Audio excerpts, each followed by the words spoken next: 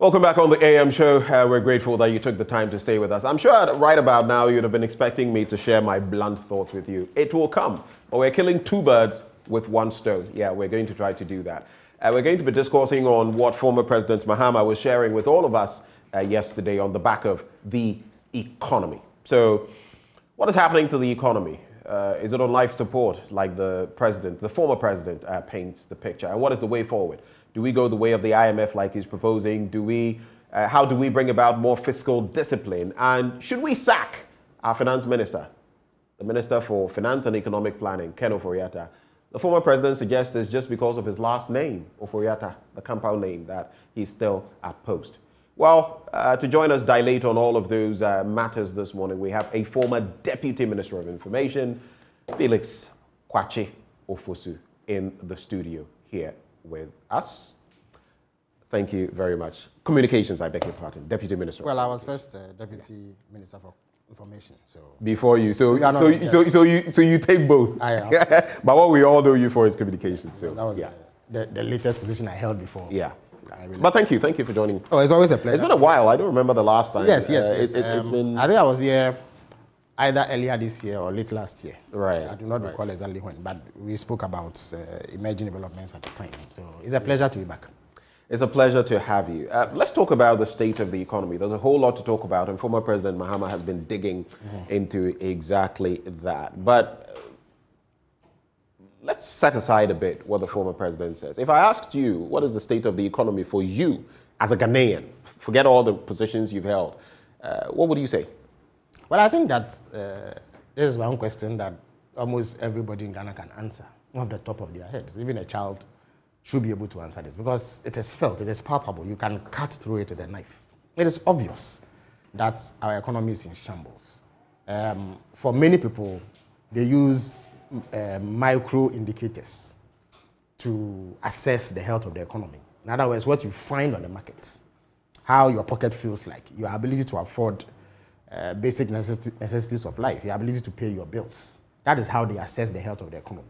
And if we were to use that, it is quite obvious that the economy is in complete disarray. Times are simply too hard. We are at unprecedented levels with regards to fuel prices, rent, transportation prices, food prices. People can barely afford one meal a day.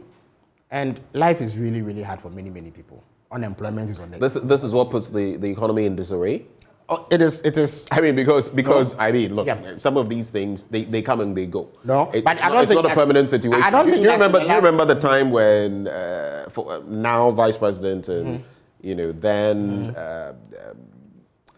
standing with Nanado, Dr. Mahamudu Bawumia said, nurses are suffering, teachers are suffering. I don't think that we've been anywhere near this. People were suffering in this country. Well, at that time. Well, there has never been... when your government was in office. There has never been a time where there has not been economic difficulties. It's the very nature of... So that's exactly the point. No, but I would explain exactly what I mean. The very nature of our economy has meant that since independence, there has always been difficulty because we've not been able to achieve the level of development economically that we would wish for. But in the last 40 years at least, everybody who has lived in this country and is of age can testify that we've not had this sort of hardships before. That really is the crux of the issue. So we are not talking about regular economic problems stemming from our state of development, but we are talking about unprecedented levels of hardships stemming from serious economic decay and mismanagement. So we need to distinguish the two positions. It is true that Dr. Bawumia made a song and a dance of the economic situation in 2016, but it was only for partisan gain. On hindsight, we know that he was engaged in mere bluster. He didn't have any exceptional skill to turn anything around. And in fact, he has worsened the situation that he met. So the economy is in very terrible shape. Everybody feels it. There's no dispute. There's unanimity. Government itself is not able to see that things are better than they took over.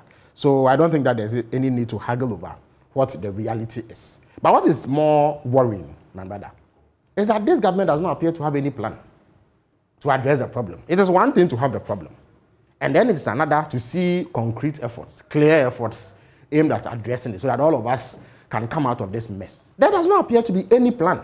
There's complete nonchalance.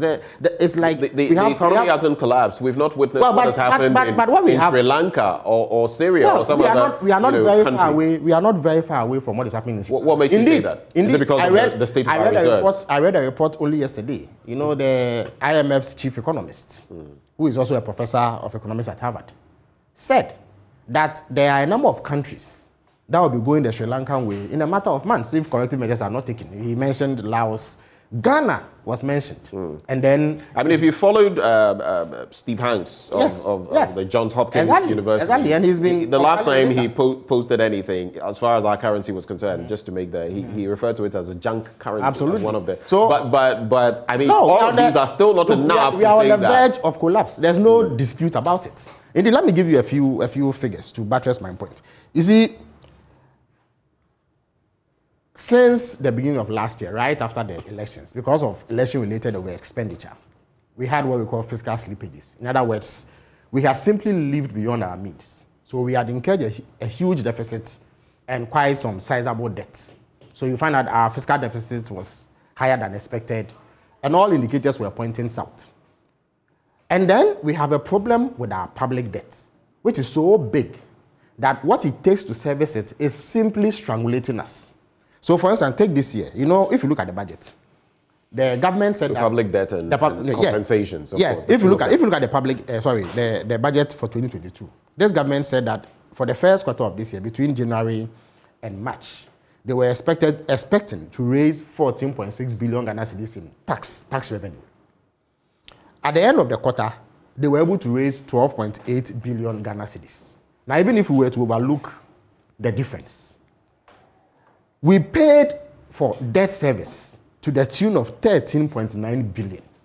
In other words, all the money that was collected for the first quarter of this year was not enough to pay for debt services. So government had to borrow in excess in order to be able to service our debt. So we basically borrowed to pay another borrower. Exactly. And we're not even paying all the principal. We're paying interest and then a bit of the principal. Mind you, compensation has not come. Statutory payments has not come, and other payments. Now, because of this, government barely has money to do anything else. If you look at the same budget, 2022, they said the first quarter of this year, they were going to pay 1.3 billion Ghana cedis to contractors who they owed. They were only able to pay 38 million Ghana cedis. Again, they said they would clear other arrears to the tune of 285 million. They could not pay a dime, so not even one cedi was released because government did not have the money. Now look at the agri sector. I want to illustrate the impact that is having on our country. Look at the agri sector. You know that since 2020, this government has owed to the tune of 485 million Ghana cedis to fertilizer suppliers. Right. Indeed, there's one company called Idisal. Yeah. They supply the northern part of this country with fertilizer.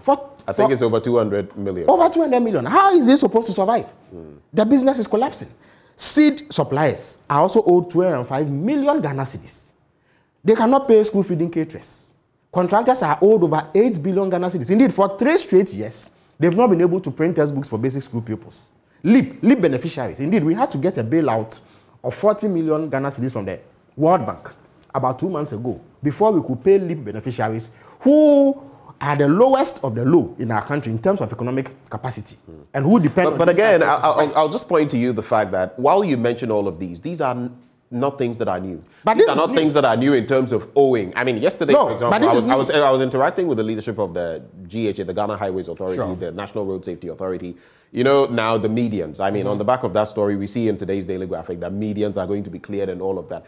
These are all contracts. At some point, government owes. Yes. Whether it is the buffer of course, it has never... company or whatever. I do not know of any... You always owe to some extent. I do not know of any... What makes this different? What makes it different is the gravity. The gravity. The gravity of it. So the amount of debt. The amount of debt is simply mind-boggling. Indeed, in Cocoa Board alone, we hear that they owe about 30 billion Ghana cedis. The state-owned enterprises put together have over 20 billion Ghana cedis on their books. And these are monies that have not even been added to our public debt. Look at the inflation rate. It's 27.6%. This is the highest in the West African sub-region.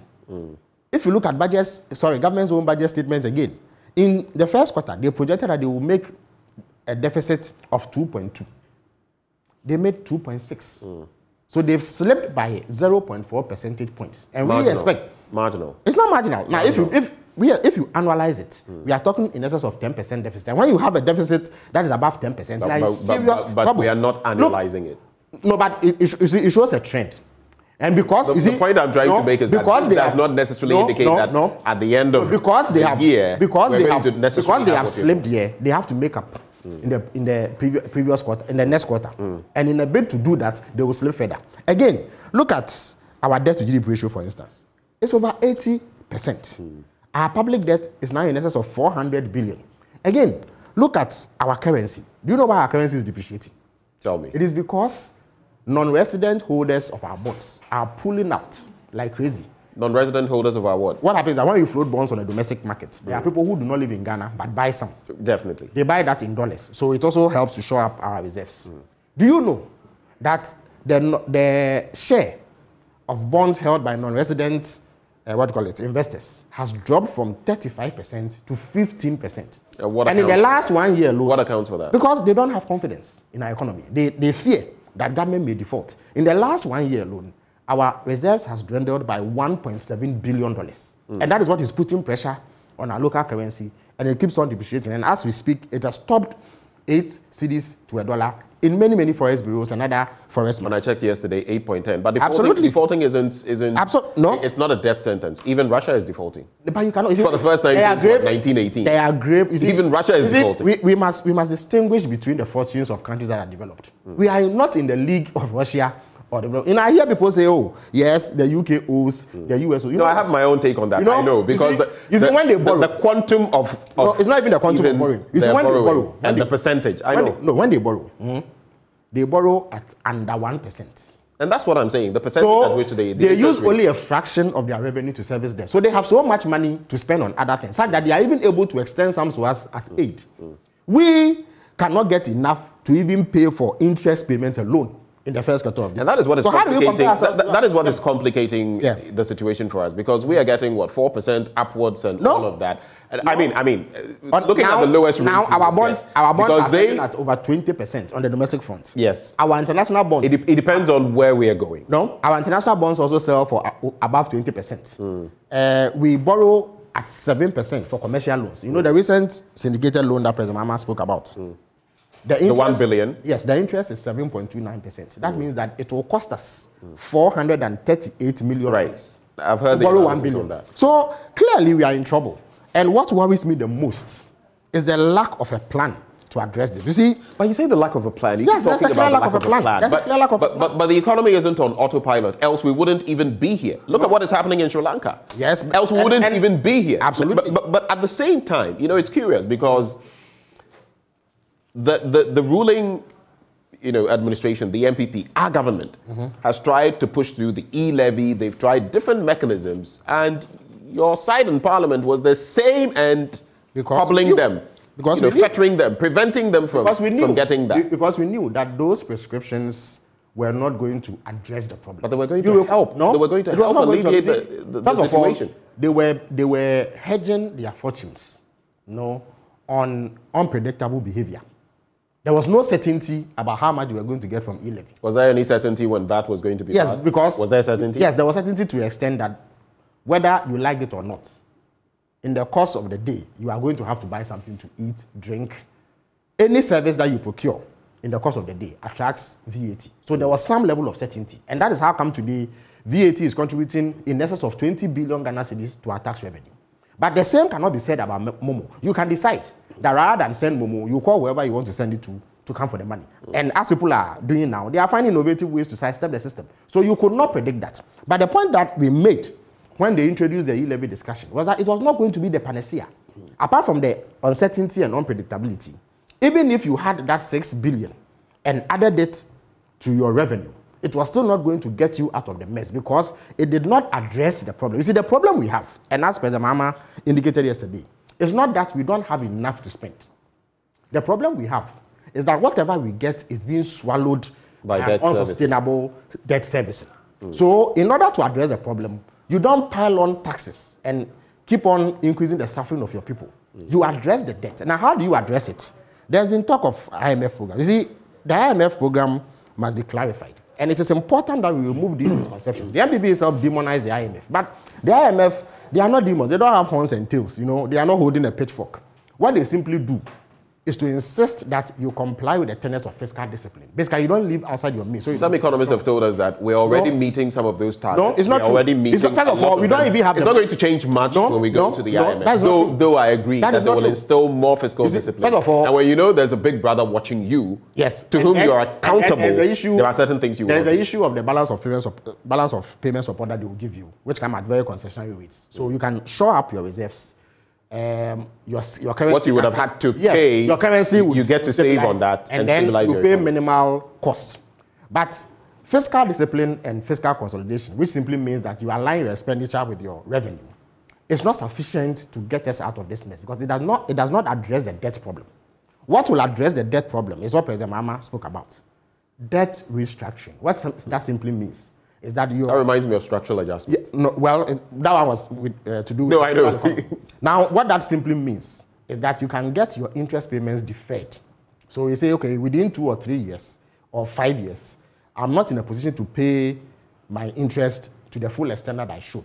So give me a haircut. First of all, reduce the interest and then defer it for me. Let me start paying you in 5 years. What they will do is that they will simply add what you should have paid as interest to your debt, but then they will give you some space. So imagine that this year, for instance, we are supposed to pay about 50 billion Ghana cedis in debt servicing. Imagine that we can even get 20 billion out of that as savings. Government will be able to pay fertilizer suppliers. Government will be able to pay school feeding caterers.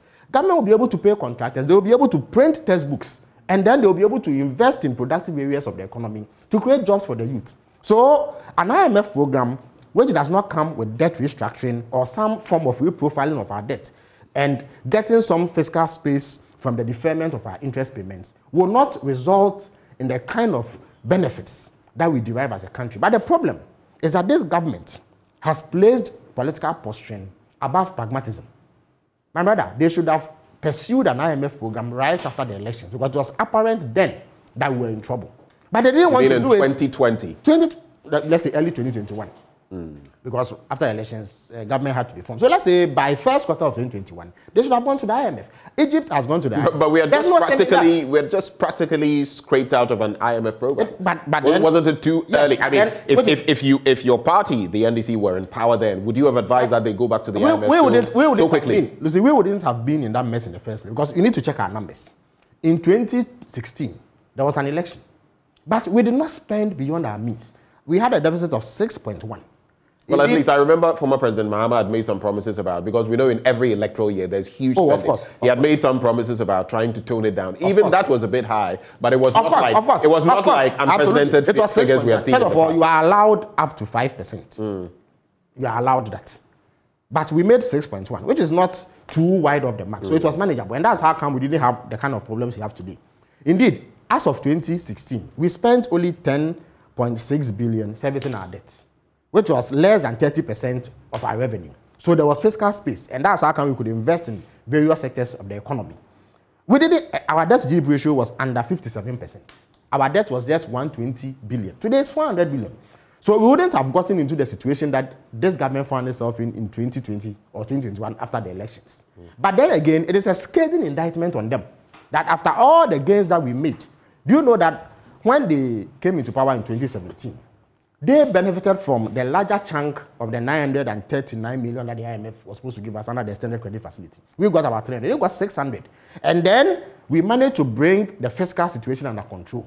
So all the indices were well aligned.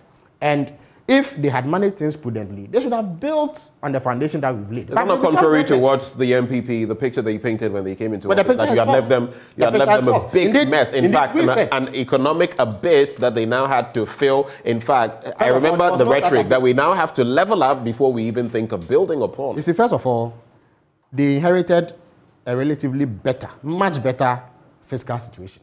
Our deficit was not unsustainable. Our debt was not unsustainable. They had some monies that they inherited. Indeed, they inherited $200 million in the sinking fund.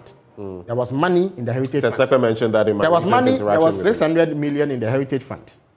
They had some money that we had set aside in the stabilization fund, which came in handy when COVID struck. So we left them. There was money in the ESLA account. which they eventually went to securitize and get more loans upfront. So what has happened is total mismanagement. And whilst they were at it, they were peddling falsehood after falsehood after falsehood. But at a point, these falsehoods catch up with you. Now look at... You talk about these falsehoods, but let's look at the gains supposedly we've made. Look, you can talk about 1D, 1F. You can talk about One Village, One Dam. You can talk about free SHS. You can talk about what they are doing, the LEAP program. There are so many flagship programs that we can speak of, which they've given us, programs that you could not deliver.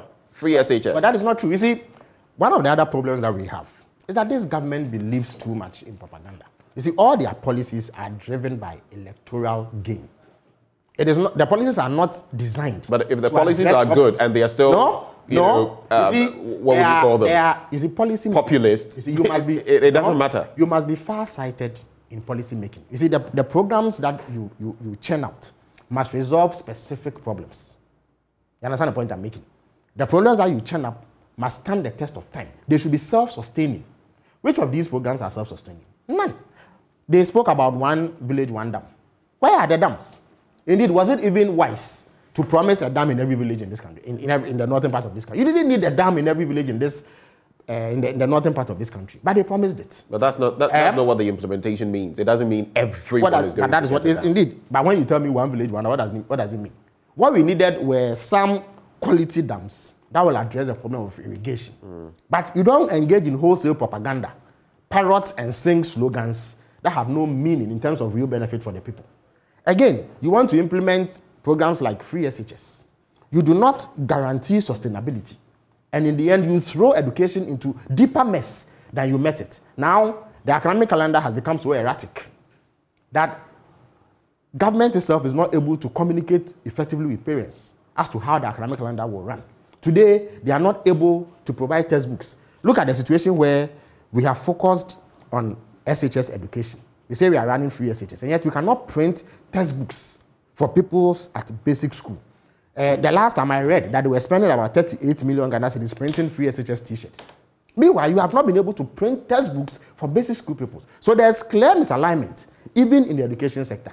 Look at the situation with the tertiary system. How lecturers continue to breathe down the neck of government for improvements in their conditions of service, because those conditions are so poor that they are not adequately motivated to offer their best and ensure that there's quality education delivery at that level. So you look at this government, and every single program they churned out does not have sustainability inbuilt. Look at the school feeding program, for instance. It's a program started by President Akakpo. We expanded it. Now look at the chaos in there. The women go and borrow money, they cook, and for years they are not paid. How are they supposed to run? You have one... It's 97 pesos, and they're calling for 3 cedis, and they say even the 3 cedis will just make them break 97 pesos cannot buy a bulb of onion today. So how can it even prepare a nutritious meal for a child? Look at planting for foods and jobs. You say you want to plant so that you get foods and you employ people. Yet, vital inputs like fertilizer and seeds are not being paid for. How do you owe to the tune of almost 700 million Ghana cedis and purport to be running a successful program? So clearly, this government has got it wrong. They have programs with huge capital outlay that they do not know how to sustain. Again, when they are making policy, when they are making spending decisions, they do not factor in the need to be prudent. Look at what they did during COVID. You have COVID. And if you want to check how reckless they were, just compare us to our neighbors. All of them had COVID. But you see, when COVID struck, all governments that were prudent were minded to put in place measures to protect their citizens from the disease. So that was the first responsibility of government.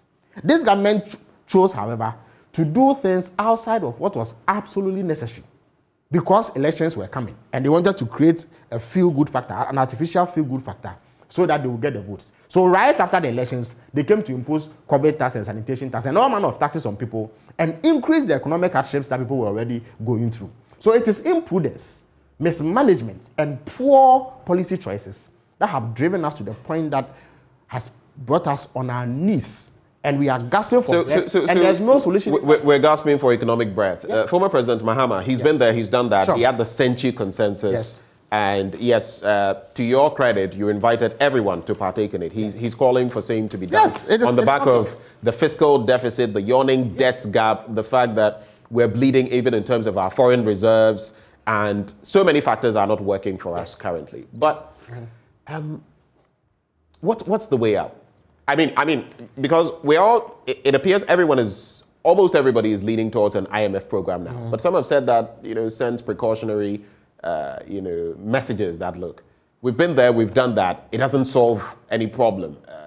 What do you do in the interim? The Eurobonds are not available to you. Yes. So what do you do to shore up the economy? The IMF what options do we have apart from the IMF is a quick fix. Essentially, over the next 3 years or so, if they indeed go for a program, they will put in place some measures and strategies to ensure that we bring back stability to our fiscals, which is important.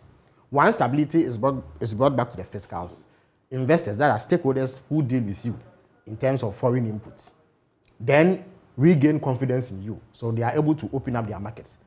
For instance, if you have debt service obligations, you have maturing debt, and you don't have the foreign exchange to readily pay off, you can go to the Eurobond, raise some money, and do a rollover, or basically replace the debt, and then get an extended maturity period, so that you have some breathing space. This government is not able to do that because since October last year, we've been shut out of the international market. Now, why have we been shut out?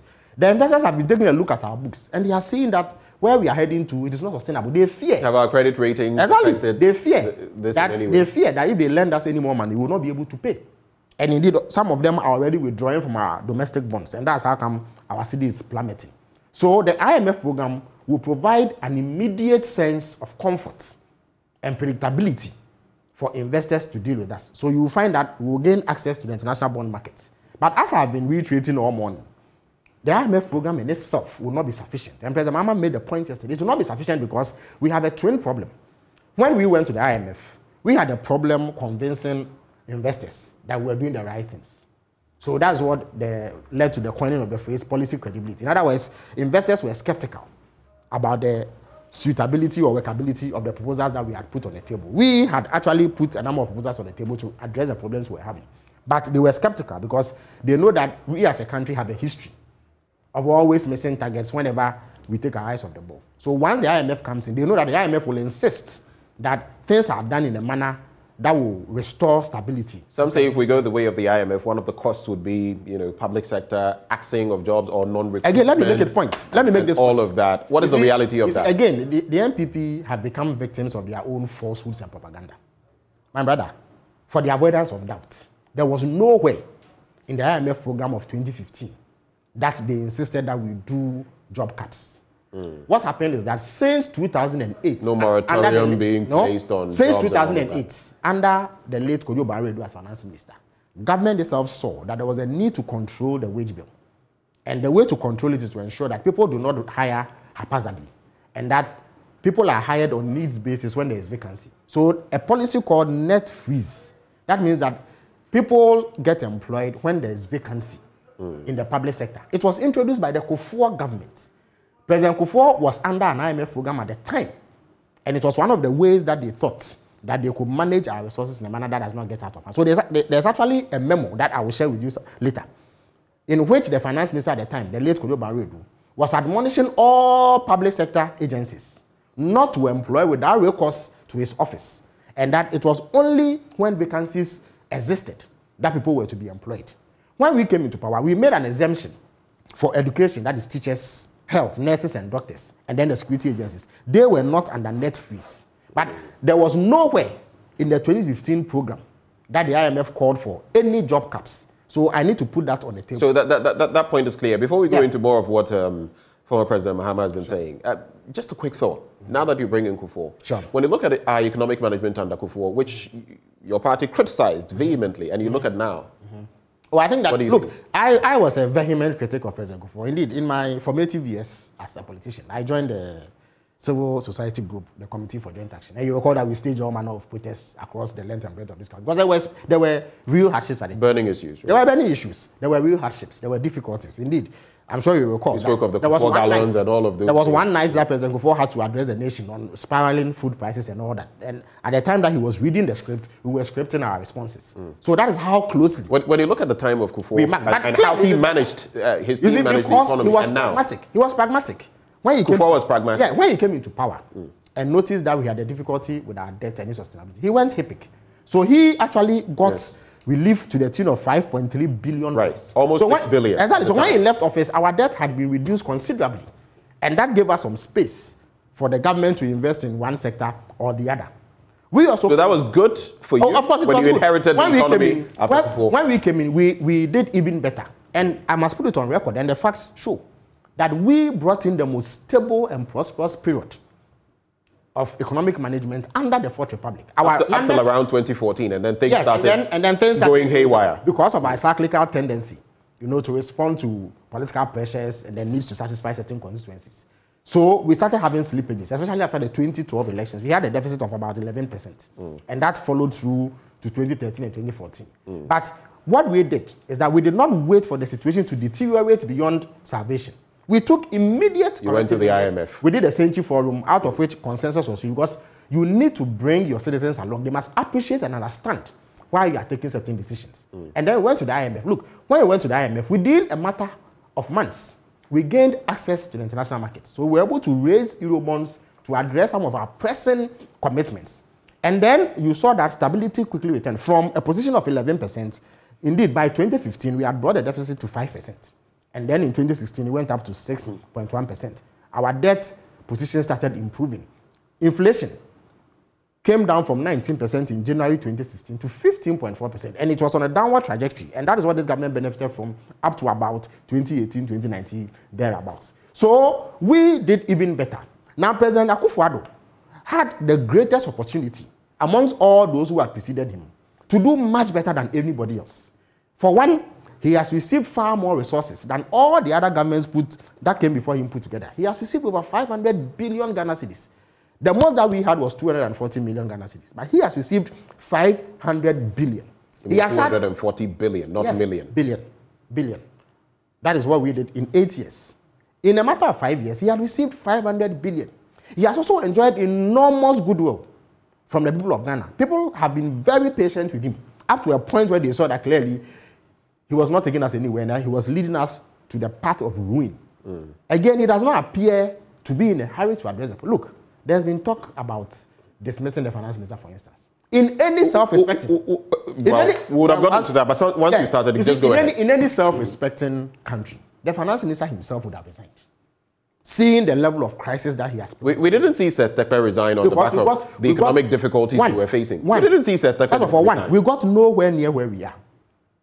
You understand me? And then two, he was prepared to listen and take corrective measures in time to save the economy. This finance minister has been obstinate. How many times has he not stood on platforms and dismissed the idea of going to the IMF? Meanwhile, everybody knows that it is one of the ways that we can achieve some immediate relief to address our problems. So if we have to go the way of the IMF now, what picture does that paint? Well, you see, because of the propaganda they did, I'm sure there will be those in our society who criticize them and they will take the flak. But it is not avoidable. However, the larger interest of the country dictates that you take that step. But you see, our finance minister's position is so untenable. Look, he has a direct vested interest in borrowing.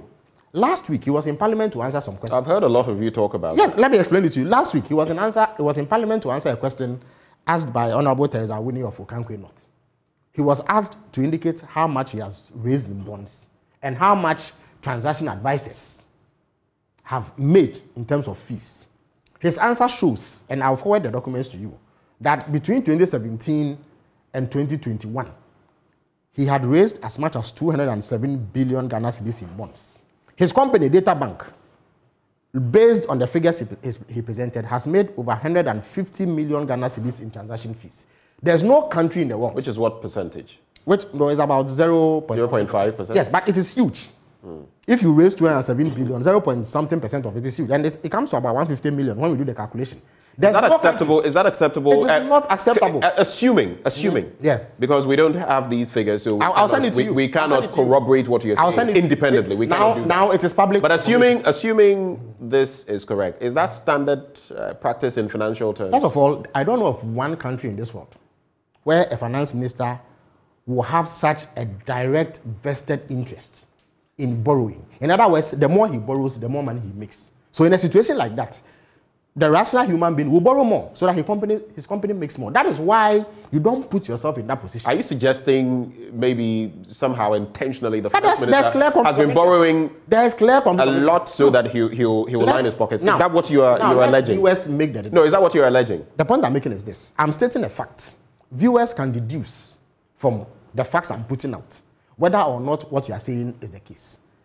The more, you see, the money he makes is directly proportional to how much is borrowed. His company exists to make profits. And he is the beneficial owner of Data Bank. So ultimately, the profits will come to him as shareholder. Now, if you were in this position, will you borrow more or will you borrow less? That is why he must avoid. But there are checks and balances. He can't just go borrowing. No, there are no checks and balances. There are checks and balances.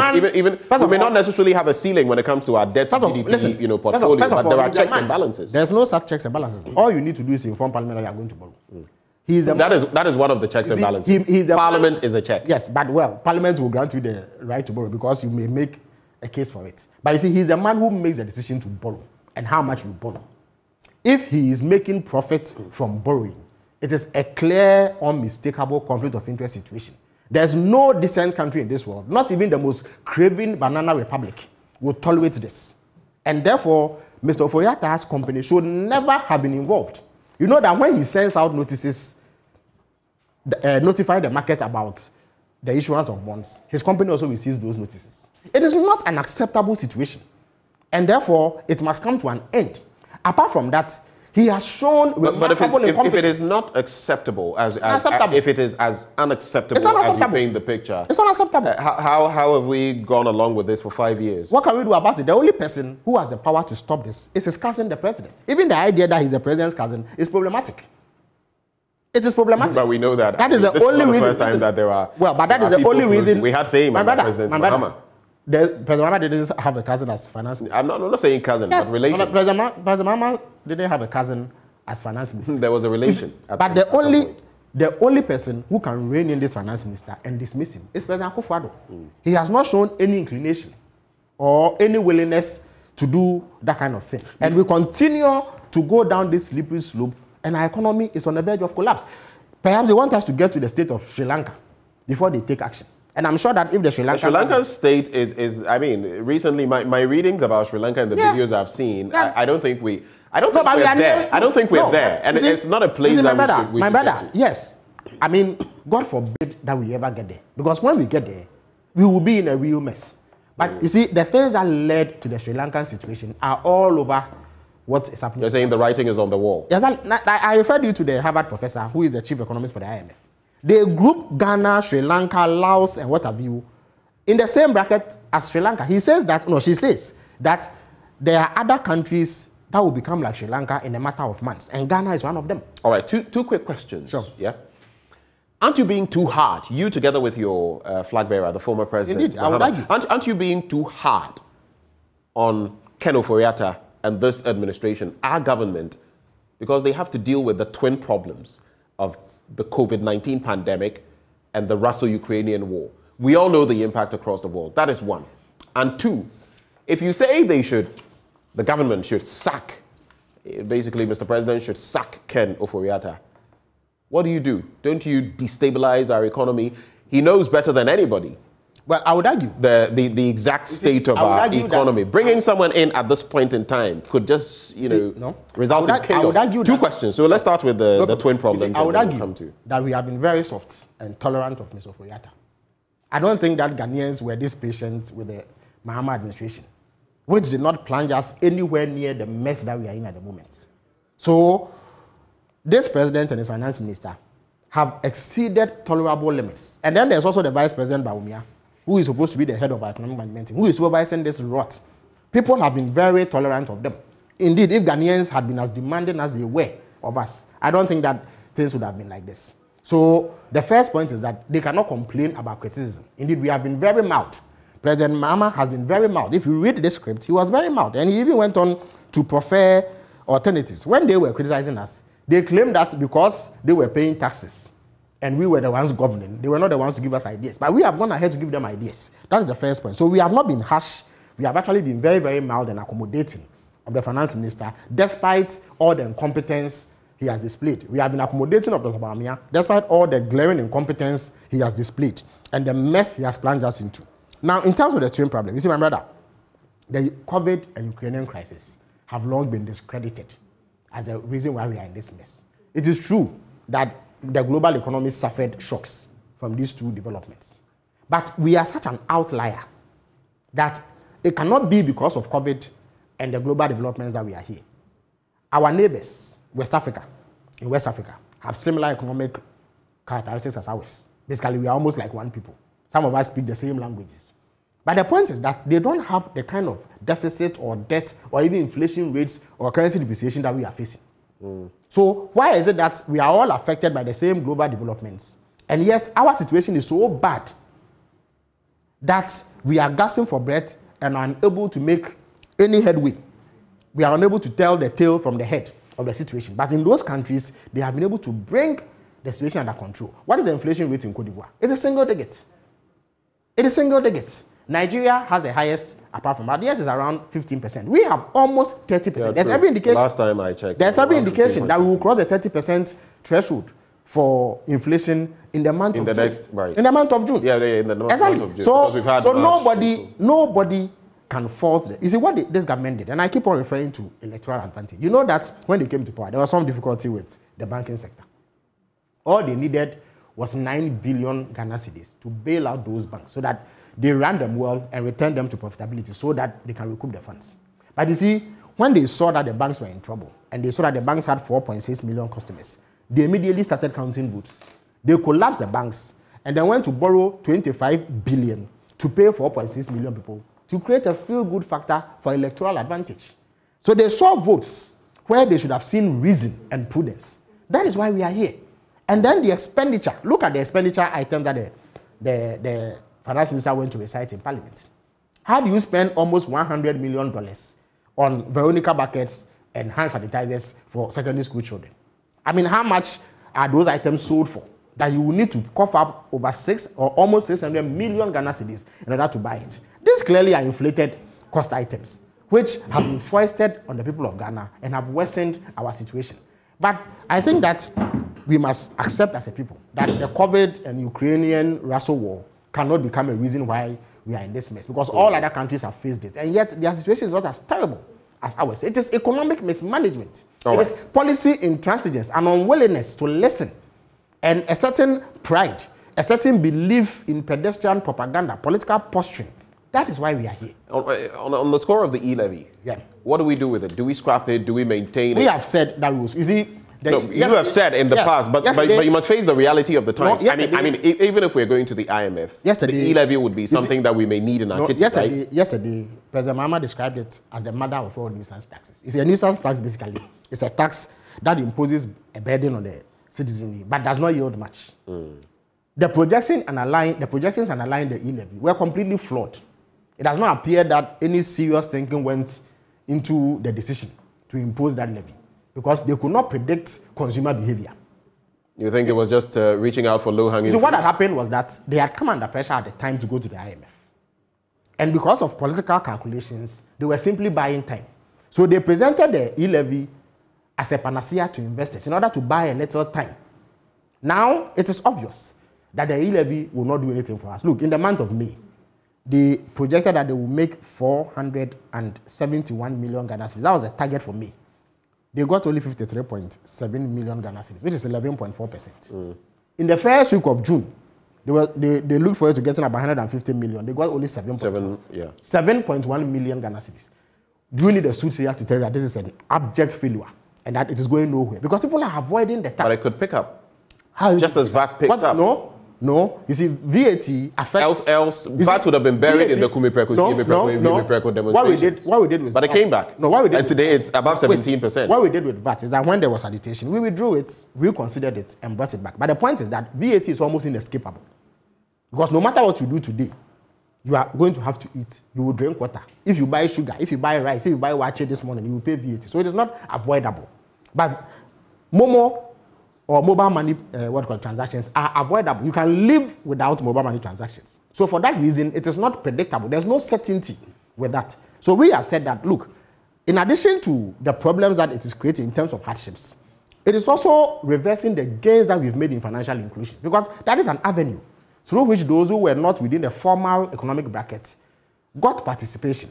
And over the years, there's been some work to increase financial inclusion. There's been some work to increase technology uptake in the way that our economy runs. This e-levy is having the effect of reversing the gains because people are pulling out. Only a day or two ago, GRA announced that they were now going to charge e-levy on vendor SIMs. You know, vendors, the SIMs that they use, they will be charged, so that if you you opt to pay money through a vendor, you will also pay the e-levy. I'm certain that the vendors will find a clever way of avoiding that, or at the very least, they will close shop so that they do not have to bear the implications of this e-levy. Now, this will be detrimental to all the gains that we've made in financial inclusion. So even for the purposes of sustaining growth in financial inclusion, the e-levy has to go because it has proven not to be a sustainable tax. It's not a tax that will yield anything significant for us. And it's not a tax that will address the problems that we have. We will never say that we will impose tax. No government can live without it. So we will not be hypocritical. We will not mount platforms and recite slogans from taxation to production. Meaningless, empty slogans that have yielded nothing. In terms of loans, one of the strategies we have to employ, you have said that you will not support tag unconstitutional loans, that you're going to be blocking them in Parliament. You also talk about the fact that you won't support any loans that have no purpose. But every loan has a purpose. Well, first of all, we have said the exact words that the former president used, that we are not going to support non-concessionary borrowing. Concessionary borrowing is borrowing that comes at very, very minimal cost and interest rate, sometimes 1.5%. But look at this 1 billion loan that they've gone for instance. There's a 250 million component coming from three banks: Standard Chartered Bank, Rand Merchant Bank, and Standard Bank of South Africa. Now, the 250 million loan comes with insurance alone of 40.6 million. The insurance premium is 3.12%. If you calculate it, it amounts to $40.6 million on the 5-year tenure of the loan. You are going for 250 million, and yet you pay 40 million in insurance. The interest rate is 7.29%. And that's almost a fifth. Absolutely. And that works to 86 million. So if you put this together, when we pay the 250 million off, we have to pay an additional $127 million in cost. The reason why this is very expensive is that we don't have other options. And lending to Ghana has become a high-risk activity because we are high-risk distress, high-debt distress. That means that... Are we there? Yes. Oh, the IMF, World Bank, all of them have classified us as such. We have a risk of distress. I have not seen, in all my readings of the literature from the Bretton Woods institutions, I have not seen high risk. There's a risk of debt distress, but not high risk. I will send you even more literature. We are at high risk of debt distress. It has been so since 2019. It has always been exacerbated by worse mismanagement. But the point I'm making is that the reason why insurance premium and the costs are so high is that the lenders are hedging against the risk of lending to us because of our high likelihood of default. Now, if you come to the 750 million component of this 1 billion loan, we have not even spoken about insurance because they are concealing that. They've not given any information about that. But the interest payment alone will amount to 351 million. So if you put these two components together to form the 1 billion, we will pay 1 billion as the principal when it is due in about 7 years. And then we'll pay an additional $438 million in cost. It is simply mind-boggling. It is crazy. It does not make sense. And it is something that will impact negatively on our finances. Now, the interest for this loan will start accruing 6 months after it is signed. So in the next 6 months, you have to start paying interest. Now, already, we took 2025 and 2026 Euro bonds. So they amount to $2.7 billion.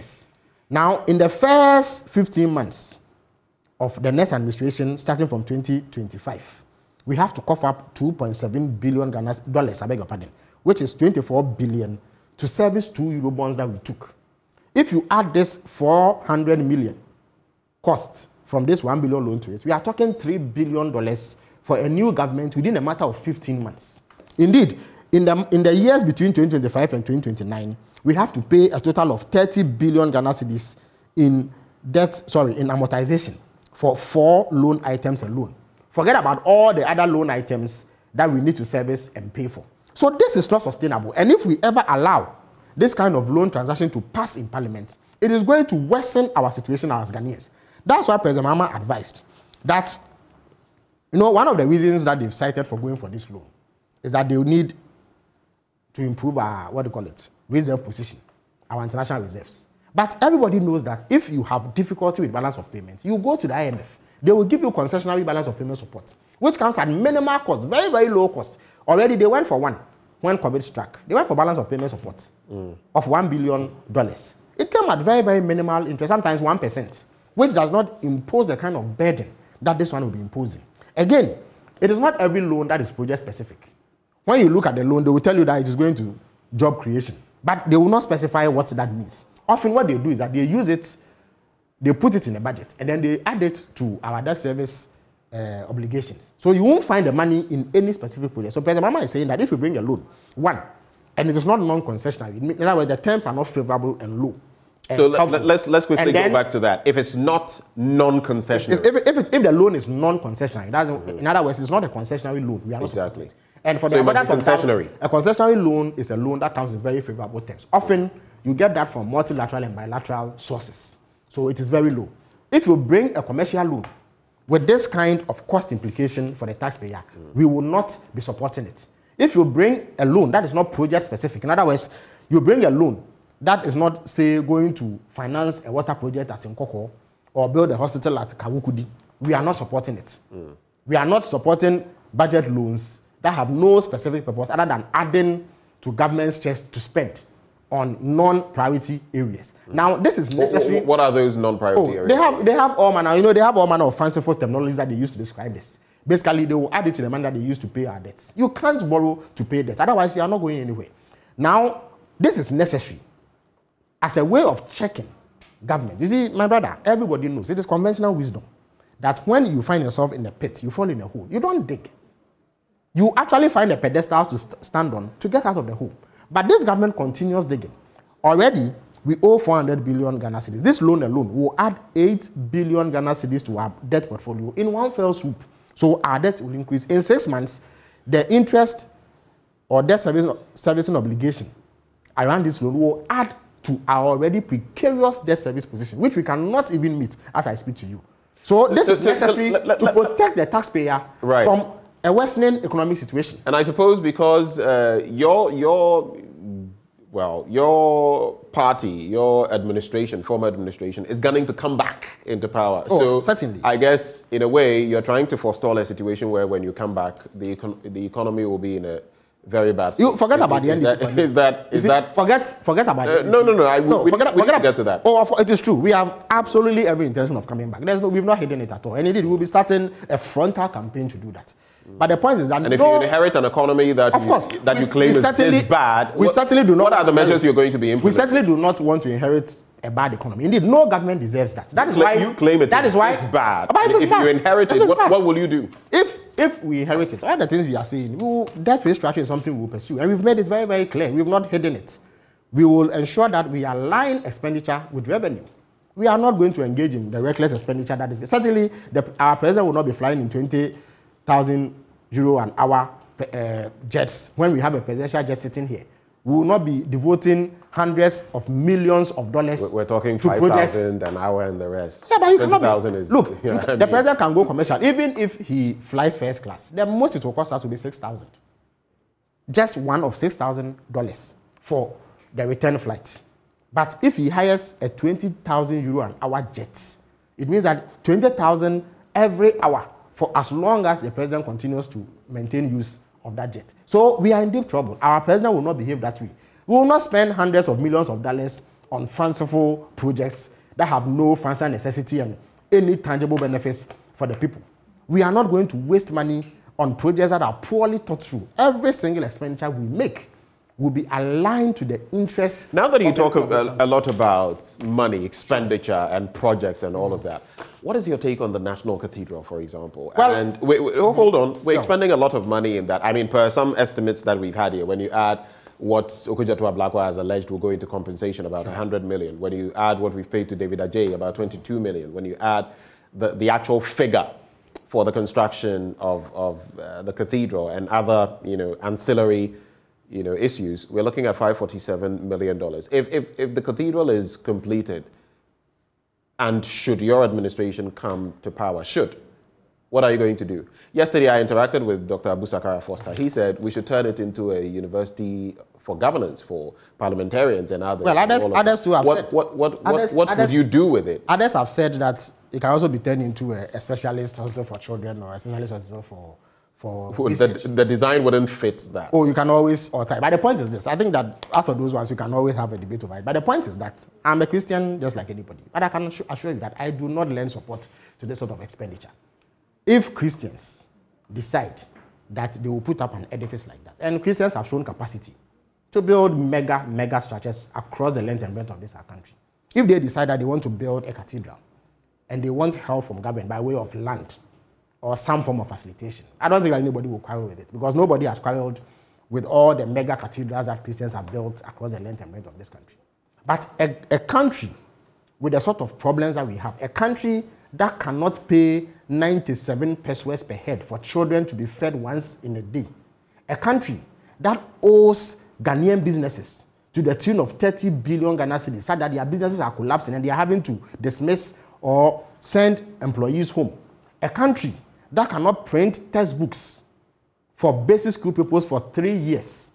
A country where students still sit under trees to receive instruction cannot spend $400 million on a cathedral. I'm not sure there's any religious justification for this.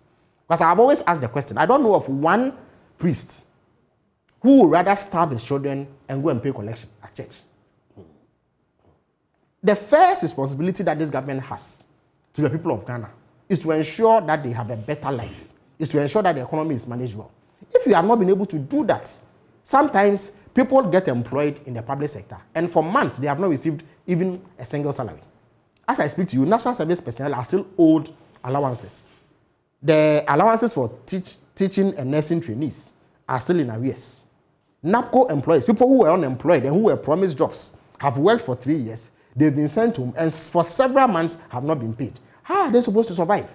You cannot meet this because of your rigidities, and yet you want to spend $400 million on a cathedral. I cannot lend support to that, despite my abiding faith in Christianity. And so I am very clear.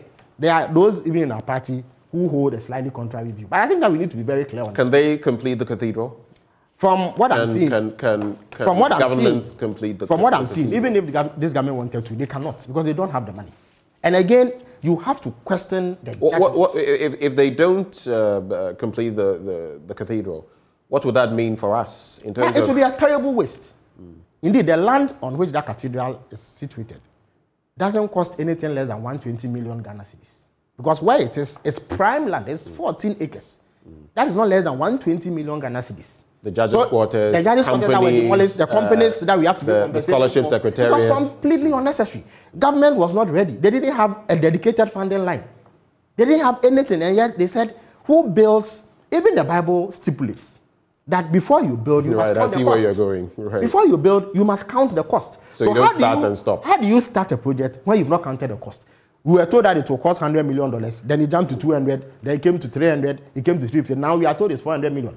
Look at all the procurement violations and infractions, the underhand dealings, the sleaze, the lack of transparency, the opacity, the darkness, the shadowy nature of some of the transactions, the inflated figures paid to the architects, as Imani and other civil society organizations have proven in past days. So there's everything wrong with building a cathedral, at least to the extent that it is funded by the state. But it still has a lot of support. In fact, I've cited documents pointing to the fact that there's a week of, but you see, prayer, fasting, and raising of funds and all that. Ghanaians are contributing to the kitty.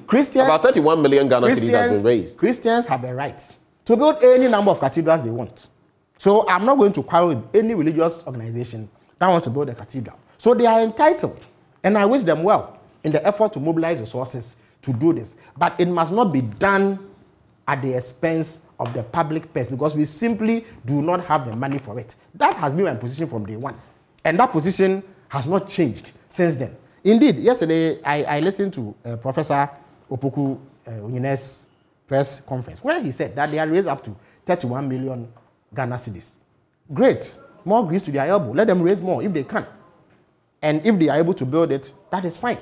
But the public or the Republic of Ghana should not have to pay a dime for this, especially at a time. I remember engaging some members of parliament on the majority side. Typical among them, the member of parliament for 2nd D, I think, Andre Japamesa, who says, if it were left to him, first of all, Akufo-Addo is not going to, our president is not going to will the cathedral to his children, he says.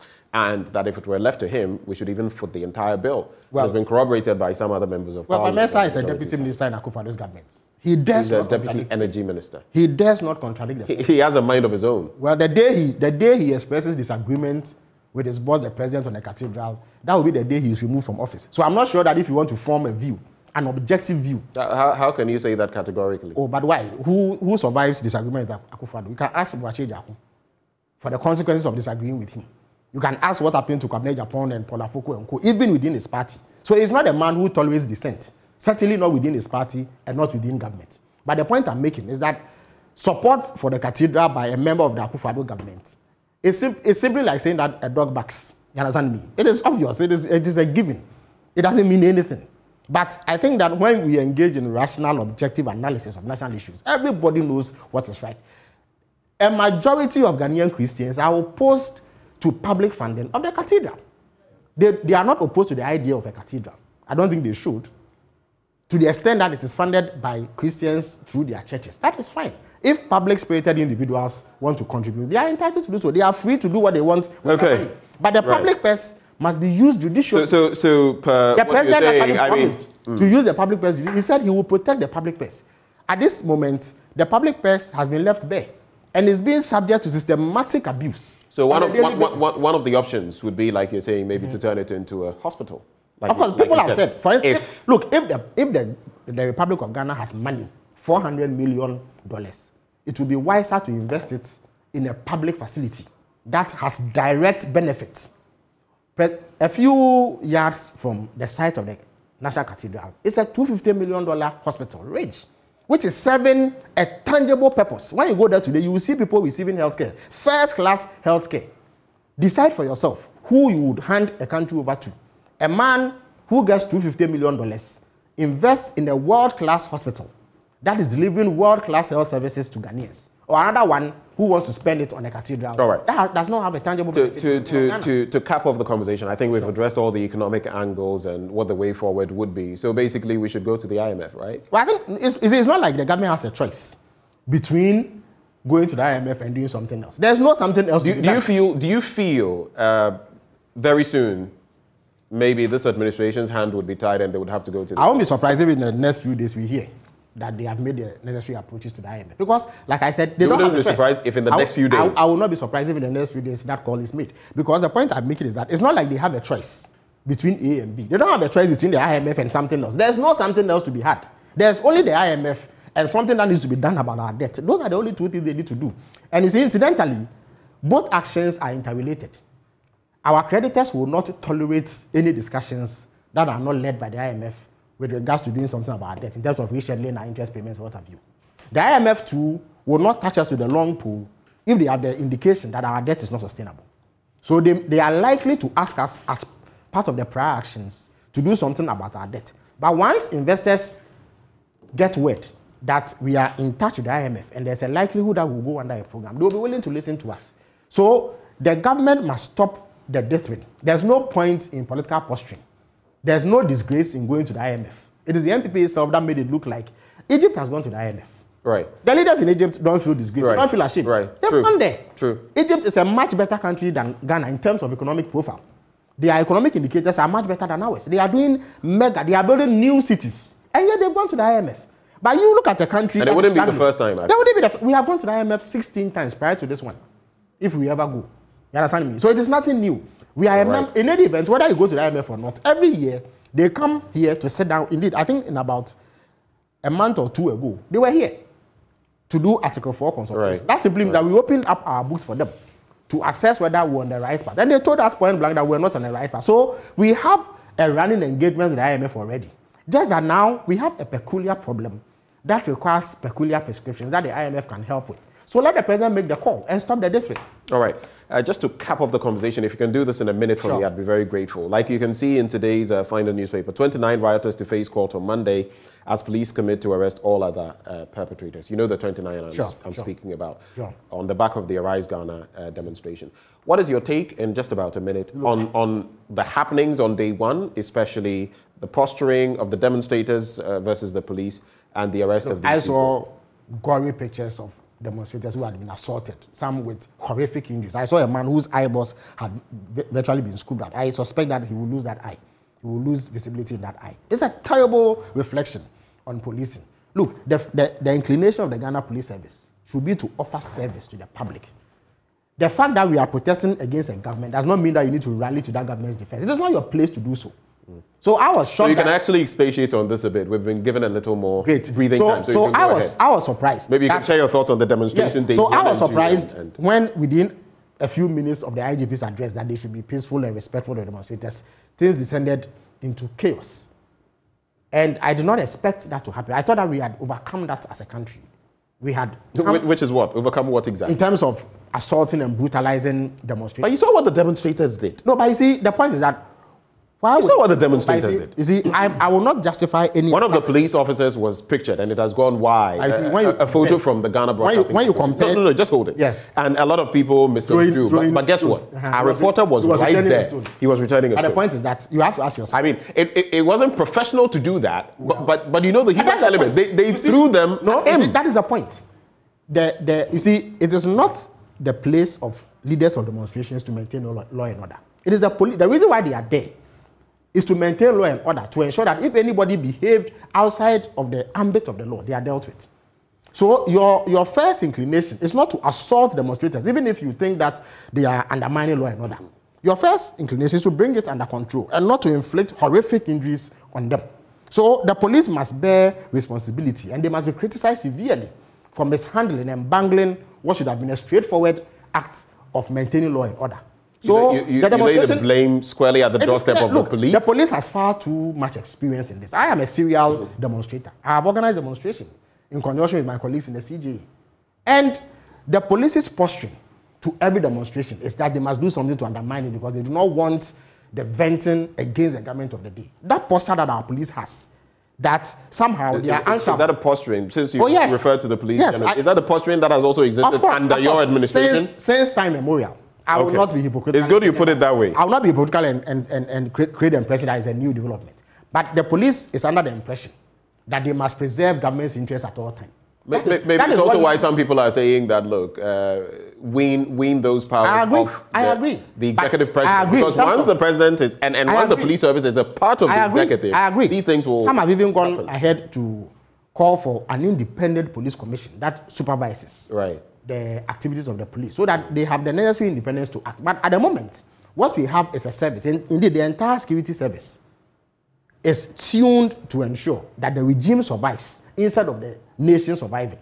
So any protestation, any demonstration, any act that appears to be detrimental to the interest of the regime, breaks them, draws them into action to protect the interest of the regime. That is why their first inclination is to oppose every proposal for a demonstration. Every time they have to go to court to seek to either alter the time or the route of the demonstration. But some of the requests are, for lack of a better word, preposterous. I mean, when you say you want to go on a demonstration and you want to go with your own armed people, that certainly cannot be allowed. That, I mean, of course. So there are those issues.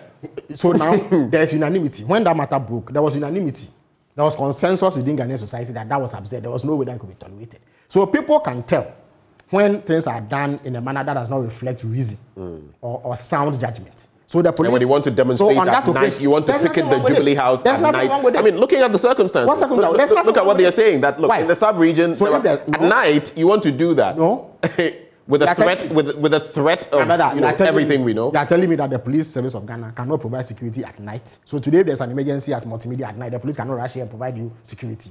I beg to differ. They have capacity to do it. They simply did not want the spectacle because they thought it to be embarrassing to government. Otherwise, I don't see what if somebody wants to sit at a particular place for 10 days continuous. What is the police's business? To the extent that it does not disrupt regular activity. In any event, there's some room for disruption during demonstrations. I have been to capitals of this world. I've been to New York, London, where impromptu demonstrations have been held. And within the spur of a moment, a road that was free had been blocked so that demonstrators could have access and demonstrate. There have been demonstrations that have been staged for days on end. So the Ghana Police Service must change their posture. They must change their outlook and reflect one that is serving the public, not the government. If we got that right, I don't think we'll have some of these problems. But I think that despite the inauspicious start, the demonstration peaked on the second day. I think that people showed revulsion and because anger. on the first day, one of the things that many people said was, look, the very reason the people had hit the streets was lost. Because in it was the natural chaos that the media would focus on generated. the chaos and the altercations that ensued. But to the credit of the organizers, they were able to refocus the purpose for the demonstration, and people who felt that they identified with the principles that the organizers were espousing came out in their numbers and participated, and it went peacefully. So you want to ask, what happened on the first day? How is it that the Ghana Police Service, within a matter of 24 hours, is able to change posture such that they are more accommodating, more tolerant, and respectful of the rights of demonstrators? And Speaking of tolerance, yeah. Do you feel, and some of you have alleged, I want to know what your thinking is, this administration is so intolerant that it is preventing people from practicing or Yes. exercising a genuinely legal Yes. right, which is to demonstrate. I mean, I've heard the likes of, on the back of some of these happenings, Professor Kwakye Ofosu has been speaking. Yeah. He says, look, I could criticize under the former administration and sleep, heartily. Yeah. But And now, Professor Enian is not necessarily a lover of the NDC. Everybody knows that. And for him to be able to testify in such glowing terms about the NDC administration, it's a clear indication that something has changed. Indeed, in the last few weeks, we have been bombarded with what has changed? One report after the other about clear deterioration in media freedoms, clear deterioration in human rights standards, clear deterioration in the space, the political space, which have been superintended by President Akufo-Addo. His government has not been disposed to allowing for free expression. Indeed, I am aware of journalists who live in fear for their practice. I know of instances where journalists have published stories and government officials have zoomed in to intimidate them to disclose their sources, with all manner of threats dangling around them. I don't think that it is proper. And it is regrettable that after 30 years of continuous democratic practice, we've come to a juncture where journalists have to look over their shoulder. And you are in the media. I'm sure you feel the criticism that is leveled against you people all the time, that you appear to be a bit more tolerant of this administration than you were of the previous one. There may be good reasons for that posture, because they say self-preservation is the first principle of life. So you do not want to incur the wrath of a government. You see, they may not do that. They may not bring security agents here to drag you into jail or behind bars, but they may use other ways to suppress you. You have instances where journalists reveal information. Granted that the information they put out is false, but why do you arrest a journalist and seek to imprison him because he's told a lie, if we were to speak bluntly? Where in this world does that happen? Where in the democratic world does this happen? When we do know that there's recourse to civil action to seek redress if you feel hard done by something that has been reported about you. But the standards have so fallen, the space has been emasculated, political opponents, media practitioners, civil society operatives have come under direct attack from this government.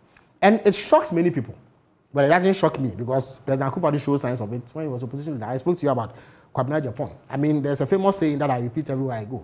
You see, when a man catches a tortoise and plucks feathers from it, the back of a tortoise, what do you expect the man to do when he lays hands on the chicken?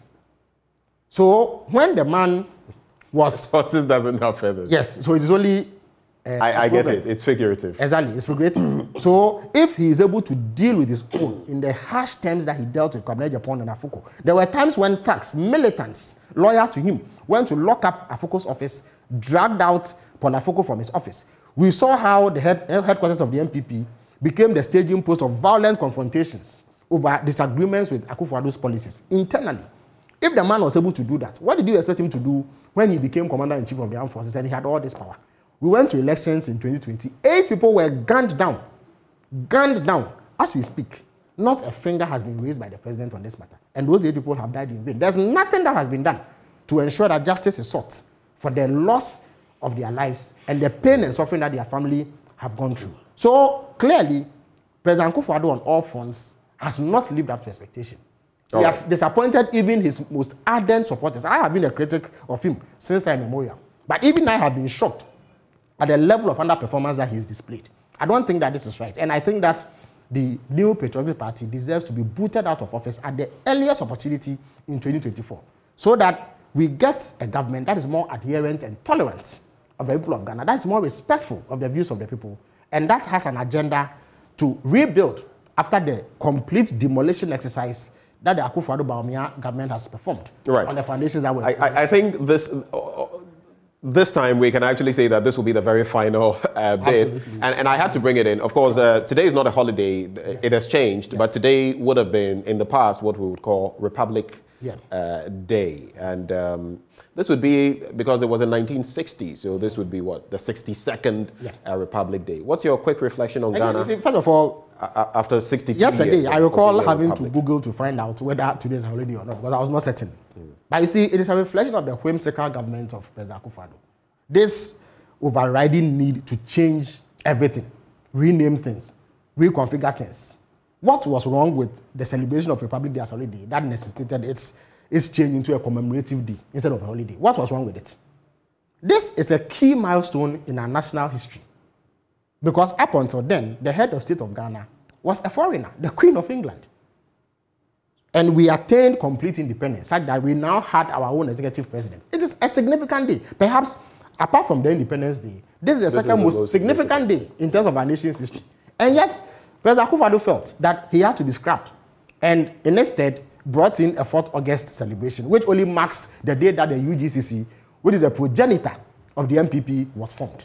Parochial, partisan, sectarian interest over the national interest, because the president's father and his uncle were within that group. We cannot have governance run that way.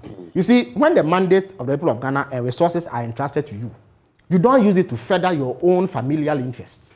So you want to honor your father and your uncle by putting in place a date that reflects your party's history, and you superimpose that on the nation and scrap a holiday that all of us can identify with. I would advocate strongly, any day that the NDC comes to power, that 4th August date must be scrapped. It holds no significance for our country beyond. And Republic Day restored? Republic Day must be restored because it's an important celebration. I am not necessarily a fan of many holidays, but at least if we're going to have holidays, they must carry meaning for the people of this country, not sectarian and partisan interest, as President Akufo-Addo has pursued. Phyllis Kwakye Ofosu, thank you for joining us in the studio. Thank you for doing us the honors, coming and sharing your thoughts with us. And we wish you the very best. Of course, a former deputy minister on both fronts, the information front and the communications front. He joined us for this all-important conversation. I'll be sharing with you my blunt thoughts shortly, but let's take a breather, shall we? Awake is premium purified water treated through a strict purification process to ensure that every bottle on the market refreshes you better. We have the perfect sizes for every occasion. 330, 500 ml bottles to fit your pockets and bags, 750 ml for the heavy drinkers, and 1.5 liters for those who always want more. But if you want more, we have also introduced our special 19-liter jars for offices and homes. Now, you just need to stay awake with Awake Purified Water wherever you go. So come on, grab your bottle of Awake Water and get quality hydration. Awake Purified Drinking Water, one for life. Remember, for every bottle you purchase, an amount is donated to the National Cardiothoracic Center. That is heartwarming for me. It's produced by Cathedral. For bulk purchases, just call 0262 351 251. And just so you know, VAT returns are due for submission on the last working day of every month. Failure to submit returns attracts a penalty. Don't say we didn't tell you. Now, let's talk about renting to own your own facility, whether it's 2, 3, or 4 bedroom house or beachfront villa in the new Accra city. Cities and Habitats rent to own at a price you can afford and at a pace you can easily pay.